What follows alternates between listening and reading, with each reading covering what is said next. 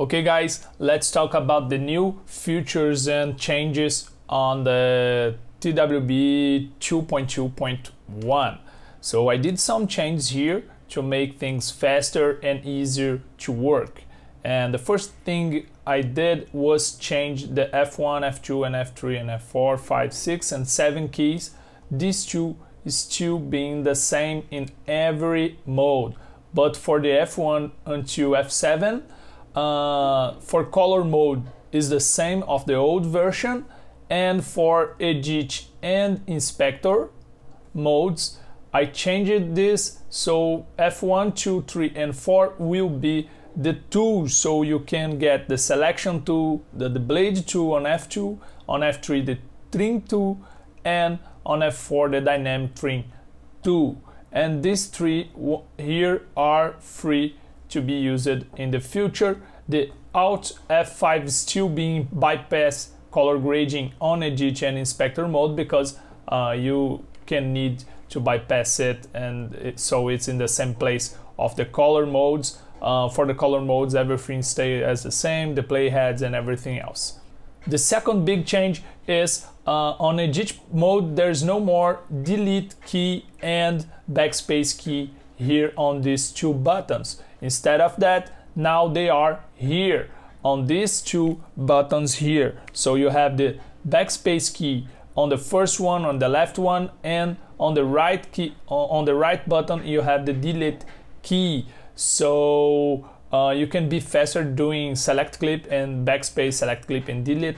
So it's in a better place, and you're not spending buttons here with this. We could free some positions to put on other things that are better now, and this is a fixed thing for every mode. Doesn't matter if you are in edit mode, inspector, default, or print alerts, nodes, bars, anything else. This will be always backspace and delete, as this is copy and paste, and Alt button, left button will be cut, and Alt right button will be paste attributes. And here we have the backspace and delete.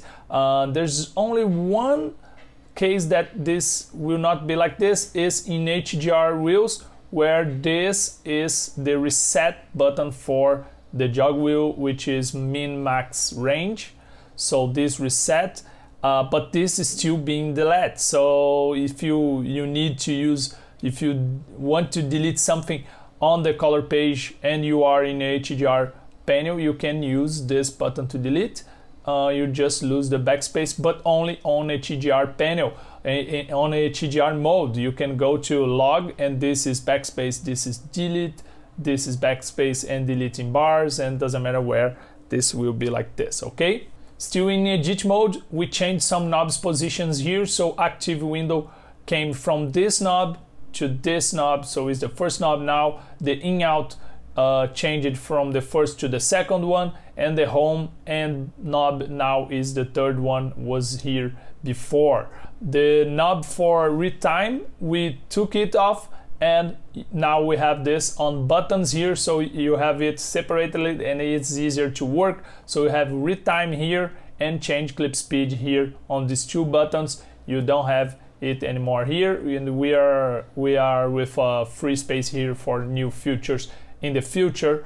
On the Alt key, now we have another big change. So before this, we had the second bank here with the interface, but when you are editing, you need to go to the interface very fast and go from media pool to inspector and etc. fast, and press the knob, the change to bank, and choose what you want on the interface, and back was a little slow, so I put everything here on the alternate key. So when you press Alt key and these buttons, you're controlling now the interface, media pool, effects library, edit index, and etc. until inspector.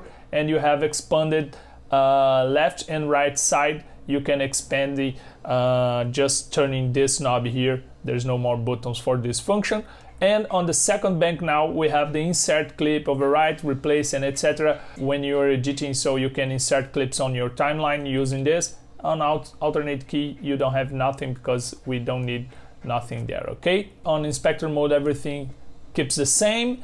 And let's go to the HDR wheels. Here we have a big change here too. Before we have the second bank with these functions, on and off and show and hide, and these functions here are almost never used, so I put this on the third bank, and now the second bank, as in any other color mode, we have the control of the interface, so it keeps everything in the same place as any other color mode. And if you need, you can go to the third bank and use these functions here. The open close was here before, but I changed it. It's on the third bank, so now you can open close HDR zones. But normally we open it just choosing these modes and you're fine. So normally you do not use that button, but it's there. The HDR reset all now is on the first page, so you can reset everything. And alternate key now has the reset for the fourth wheel, so it's faster. Reset the fourth wheel if you need, just press alternate, you don't need to change the bank. The HDR reset color and zone, change it from here to these two buttons, and that's it for the HDR wheels.